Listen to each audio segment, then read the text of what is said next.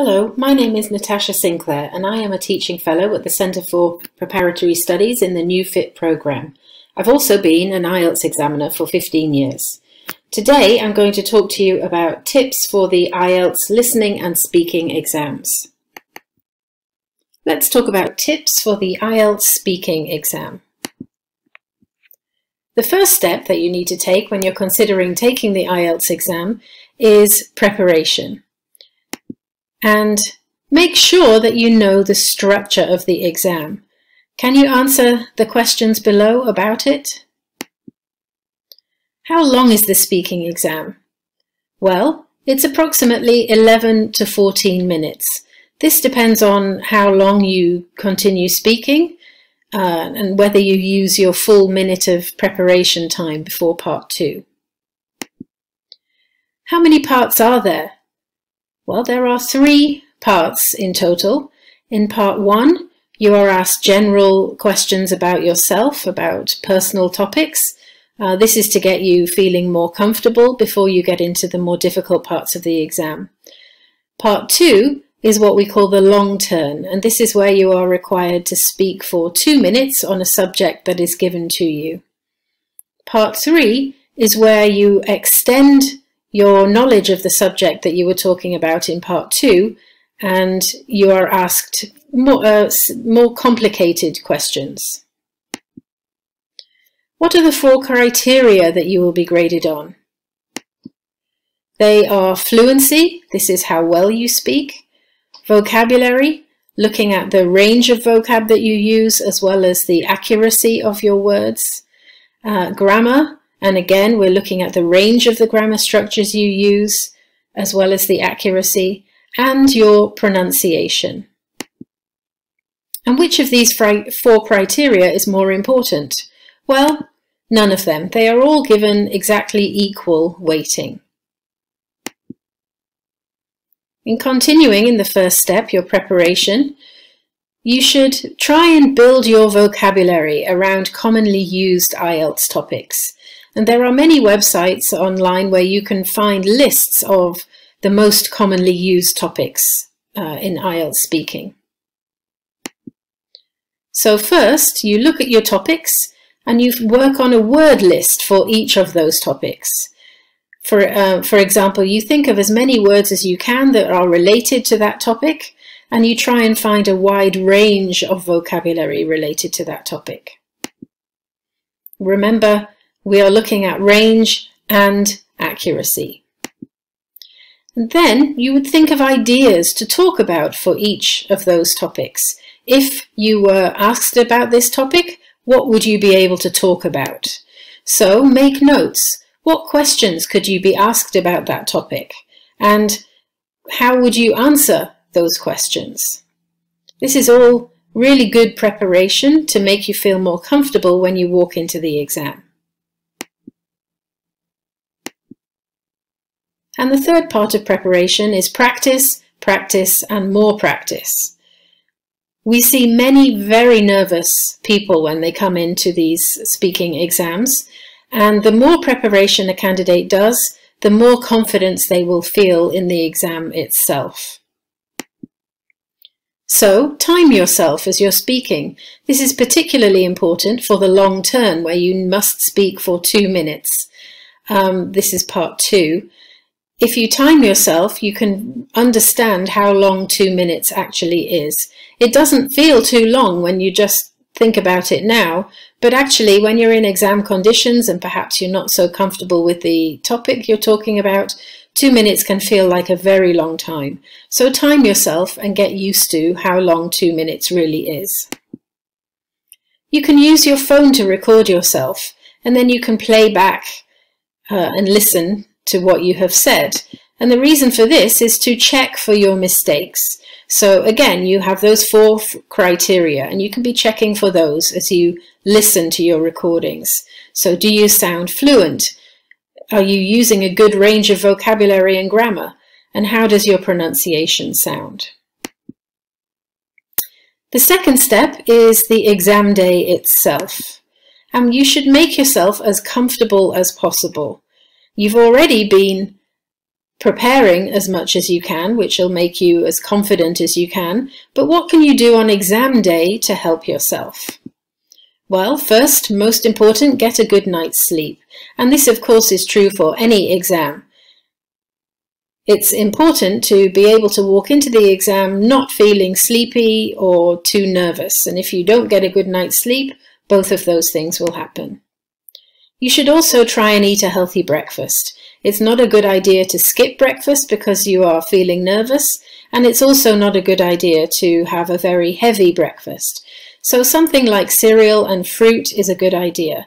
I always recommend bananas because they're full of potassium. You should also wear something comfortable on the exam day. This is not a job interview, so you don't have to go wearing your best clothes. Wear something that is comfortable and you will feel better in the exam itself. And you won't be judged on whatever you're wearing. And you should also get to the exam centre in plenty of time. Make sure you know where it is and how to get there, and make sure you know how long it will take you to get there. It's much better to be there too early than to be there too late, and you know the feeling of when you are running late for something important, that horrible nervous feeling, and it takes a long time to calm down in that situation, which you don't have if you're running late. And of course, remember, if you are late for an IELTS exam, then you may well be disqualified from that session. During the exam, here are some things that you should try and do.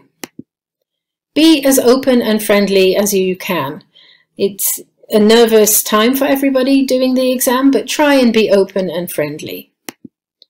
And speak as much as you can. You can never speak too much in an IELTS exam. If the examiner actually stops you, they interrupt you, that's a good thing because it means that you have spoken enough. So, as I said, speak as much as you possibly can. Answer all questions, even the ones you think are a little bit crazy or one that you may have already answered. Examiners have to follow a script to a large extent, especially in part 1. So even if you think the question is a little bit strange or you have already answered it, just try and answer it as best you can and move on to the next. If you didn't understand a question or you didn't hear it, then please do ask your examiner to repeat the question. Depending on the part of the exam, they can't change the question or say it in a different way, but they can repeat it, which might help you. So don't feel uncomfortable. It's not a listening exam. So if you do need them to repeat the question, please do ask. You should also check your speed. When we're nervous, it's very easy to talk too quickly, and this will affect your fluency and also your pronunciation. So try to slow down and make sure that you're not racing ahead.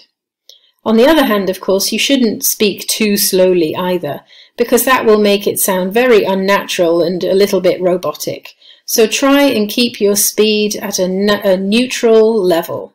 And if you have been listening to your previous recordings of practice, then you will understand what that should be. And you should also listen to the whole question that you are asked, not just one word of it. So questions do not always go in the direction that you will expect. So if you hear one word and you just answer from that one word, you could be answering the wrong question. So make sure you listen and process the whole question before you try and answer it. More do's that you should do during the exam. In part 2, it's a good idea to introduce your topic. You don't have to, and you won't lose marks if you don't, but it gives you a couple of seconds just to make yourself comfortable with the topic that you're speaking about before you actually get into it in seriousness. So introduce your topic and then move on to your ideas. Part 2, you really should speak for the full 2 minutes, if at all possible. We do say that you can speak for 1 to 2 minutes, but the examiner will do everything they can to get you to speak for the full 2 minutes. If you speak for longer than 2 minutes and they have to stop you, even if you're in the middle of a story, that doesn't matter. It means that you have spoken enough. Also in part 2, you are given prompts. You are given a paper with some questions on about your topic, and they are there to help you. You don't have to use them, but they will give you some good guidance on what you can talk about. They're also there if you lose track of your thoughts in the middle of your long turn and you can't think of anything else to say, then have a look at those prompts and use them to guide you. In part 2, if you're running out of things to say and you've still got plenty of time left, then you can lengthen your ideas by adding more detail. So for example, if you are asked about to describe your favorite TV program and you have told me all that you can about that TV program, you can also go on to say, and my second favorite TV program, or, and another of my favorite TV programs is, and you can extend your speaking in that way. In part 2, you are given paper and pencil to make notes, and you're given a minute in which to make those notes. Please do try and use that minute wisely and to use the paper and pencil. The minute gives you a time to gather your thoughts, and making notes makes it easier for you to just look down and check where you're going with whatever you're saying. Again, similar to the previous part, if you lose your track of thoughts, then having some notes in front of you can guide you back. And in part 3, you need to have opinions. Your opinions are not judged in themselves, but you are being asked to talk in greater detail about the topic that you spoke about in part 2. So you need to have opinions so that you have got something to say. If you are not able to extend your ideas, then the examiner will have very little to assess you on. And some don'ts. Don't ask for a different topic because the examiner is not allowed to give you it. If you don't like the topic, that is unfortunate, but you have to stick with it. Don't try to memorize your answers in advance. If you do, you will sound very robotic and unnatural, and the examiner will notice it. And if it is suspected that this is what you are doing, it could be that you are asked to leave the exam. Try not to use Russian or Kazakh words where possible. However, if there is no suitable English translation, for example, if you're talking about a Kazakh food dish, then you can use the Russian or Kazakh word, but you need to explain what it is that you've said. Watch out for using lots of fillers. This is the ums and ers, as that will lose you marks in fluency. And never give just yes or no or one-word answers. You should always try to extend your answers as much as possible. And finally, I'd like to give you some recommended resources. You shouldn't have to pay for any IELTS materials because there is so much online, but these are my favourite websites. So the British Council and IELTS both have good websites with preparation materials and sample test questions. You can also go to IELTSLiz.com. She has a lot of really good, useful materials to use, and IELTSexam.net. You can also look on YouTube. IELTSLiz.com has some good YouTube links, and Fast Track IELTS. Now this lady is actually a Kazakh lady living in London, and she has some really good advice for IELTS. You can also, if you want to pay for materials, I would suggest that you use the Cambridge IELTS range. It's Cambridge that makes the exam, so their range is the best. And as you can see there, they have a few different types of books. Let's talk about listening. So the first step of before you take any exam is a careful preparation. And for the IELTS listening, the first step would be to know what is the structure of the listening exam. This is important because you know what to expect when you get into the exam itself. And I have 4 questions. How long is the listening exam? How many parts are there? Are spelling and grammar important? And what score do I need to get band 6.5? So let's look at the answers. How long is the listening exam? Well, it's 40 minutes. This is 30 minutes for the audio and another 10 minutes to transfer your answers from your question paper onto the answer sheet. How many parts are there? There are 4 parts. The first 2 parts are more general English, and the second 2 parts are more academic style. Are spelling and grammar important?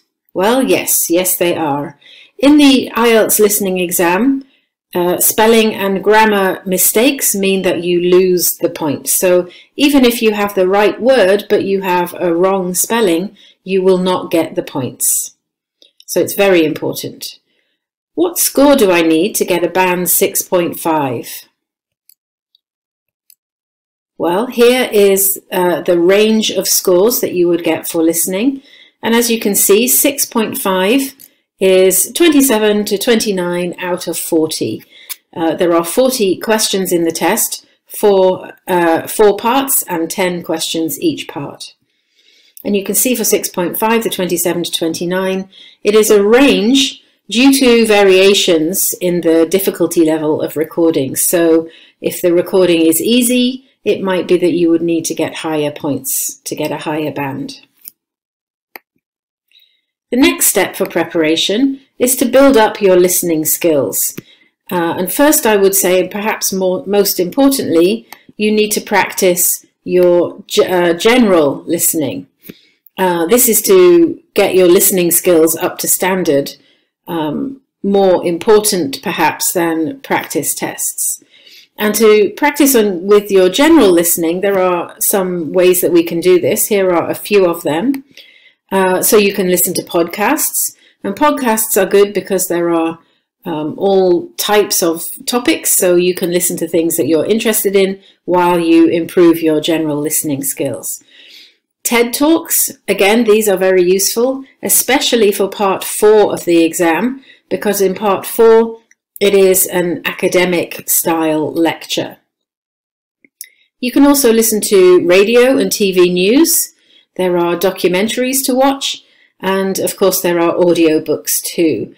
I would just say that if you're listening to, watching TV news or documentaries, or even TED Talks, try not to use the subtitles unless you really need them at the beginning of your preparation.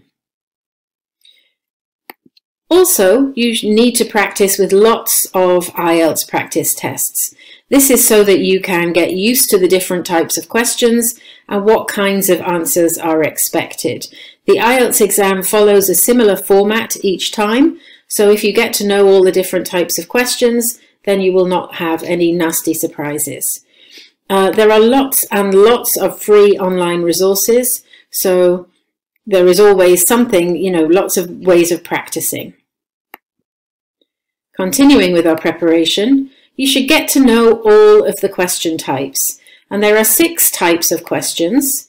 And as you can see from the table here, 2 of those types also have subtypes. We don't have time to go through all of them today, but it is important that you practice all of 6 types and that you have a strategy for answering each of them. Again, if you go online to the IELTS practice websites, you can see different strategies for answering each of the different types, and there will also be lots of practice. And the final bit of preparation is practice, practice, practice. So you need to practice reading question instructions very carefully. Often in the listening exam, the instructions can be quite complicated. For example, it might say that the answer must have 2 words plus 1 number.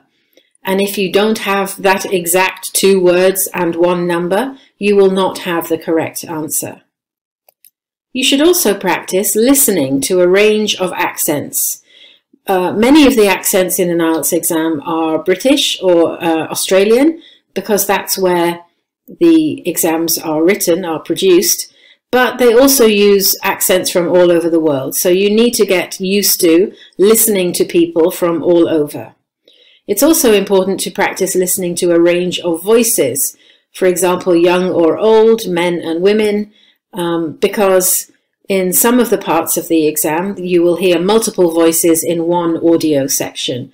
And if it is, for example, two male voices, it can sometimes be a little bit difficult to differentiate between the two. So practicing a list of range of accents and voices is a good idea. It's also important to practice multitasking, perhaps more in listening than any of the other parts of the exam, because you need to do reading and listening and writing all at once to be successful. Listening for synonyms and paraphrases is something else that you need to practice. Very often, nearly all of the time, the words in the questions will not be exactly the same as the words that you hear in the answers for the audio. So it's important to practice your synonyms and to understand that you are hearing a paraphrase and not the exact words from the question. Continuing with the practice theme, you should also practice completing the answer sheet. And here is an example of the answer sheet.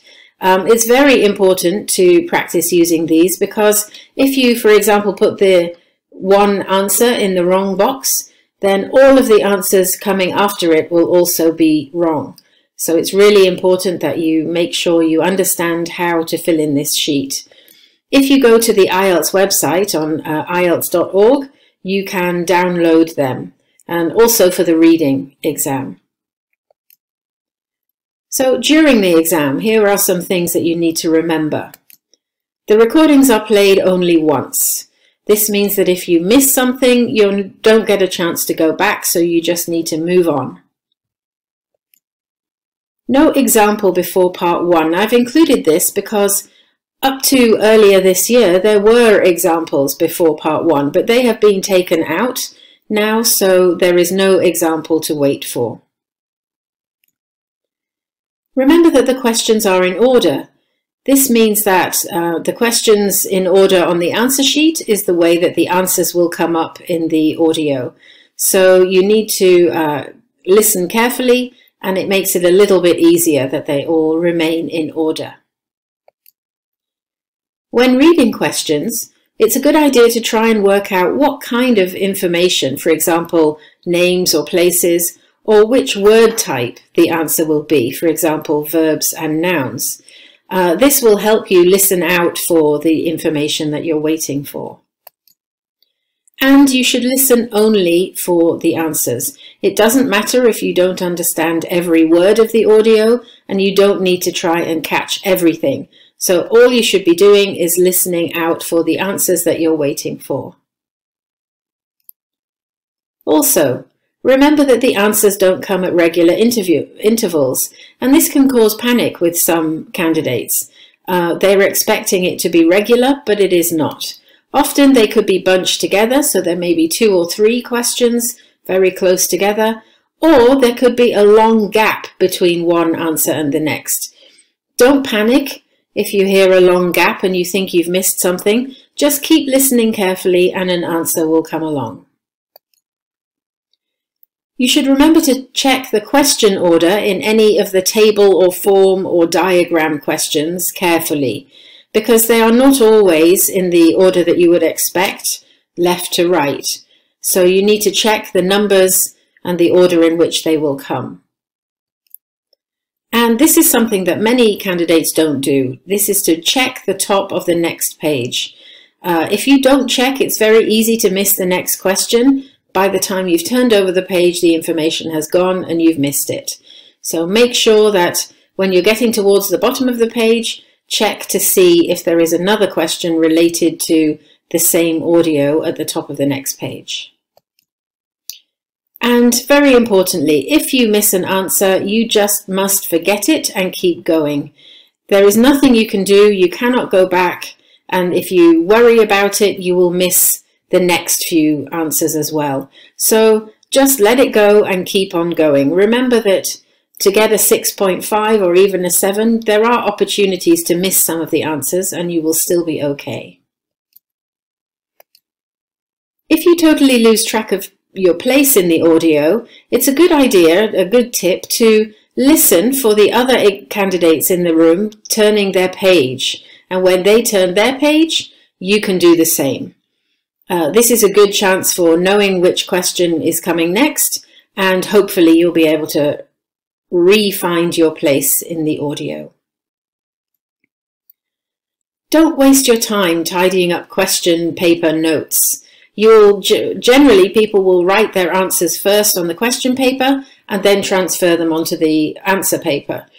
We won't ever look at your question paper notes, so it doesn't matter how tidy or beautiful they are, and you don't need to waste your time fixing them up at the end. Some people choose to write their answers initially in their own language. I wouldn't recommend this because it means that when you are transferring your answers over, you have to then try and remember exactly what the word was in English and translate it. Remember that you need to keep focused throughout. There is no time for you to lose focus or to zone out. This is a 30-minute intensive listening time. So when you are doing your preparation before the exam, it's important to practice extended periods of listening. You don't lose points for wrong answers. This is something to keep in mind. When you have missed an answer, then it's always worth guessing. You won't get an extra point if it's wrong, but you also won't lose a point if it's wrong. So it's worth a try. You never know, you could be right. And use your 10 minutes of transfer time wisely. You need to be very careful making sure that you're putting the right answer in the right box. And also you need to use that time to check your spelling and grammar. Now let's talk about some common traps that students fall into when they're taking the listening exam. Same and similar words used in the audio and in the question that are not actually the answer. This can catch a lot of people out. So it may be that in the question you can see one word and you hear it in the audio, so you think it's the same, but it isn't necessarily. It could be a trap. So you need to keep listening to the whole thing and not just for that one word that's the same. Remember that they use a lot of paraphrasing and a lot of synonyms, and it's unlikely to be the exact same word. Also, you need to listen for answers that are given but are then changed.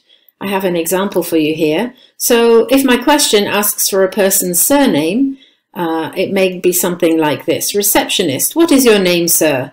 Guest, it's Smith, Tom Smith. Thank you, that's Tom Smith, S-M-I-T-H. No, it's S-M-Y-T-H-E. And if you put the first answer, you would get it wrong. You should also listen for plurals. If the answer is students and you put student, it will be marked wrong. So you need to listen for that and other kinds of grammar mistakes. And that's the end of my presentation. So thank you for watching and good luck with your IELTS exam.